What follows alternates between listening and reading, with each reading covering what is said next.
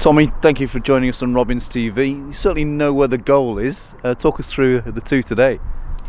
Well, I'm just happy to be back with the boys to start, because I'm obviously back from Bath now. But yeah, the first one was obviously a penalty, and I was on penalty, so I stepped up and put it away. And then the second one, it was well worked from the boys, and Zach just laid it up and it was just there, and I just hit it, and thankfully it hit the back of the net.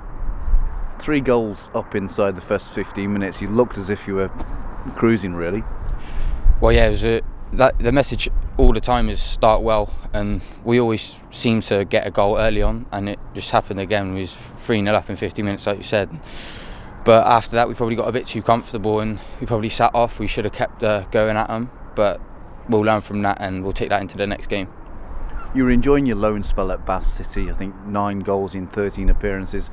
I presume slightly frustrating not to be able to carry on in terms of where the league season is. Yeah, it was annoying when I found out, but that's the current climate we're in at the moment, and you just got to adapt. And then as long as I'm playing football, whether that's at Bath or whether that's with the 23s here, then I'm just happy. The Under-23s obviously got something going well here, top of the Professional Development League. You've scored, I think, 4 goals in the last 2 games. What is it about this team that's going so well?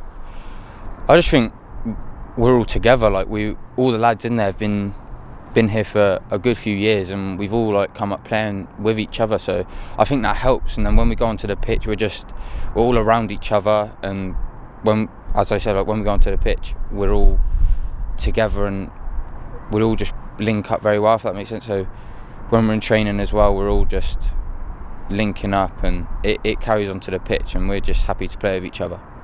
When you see the likes of Sam Bell, Riley, Zach, etc. playing for the first team and in that squad, does that give you guys an added impetus, really? Yeah, like all of those boys up there are doing very well, and obviously seeing them makes you think that we've got a chance, and hopefully in years to come a few of us will be up there doing what they're doing now. So yeah, it's exciting.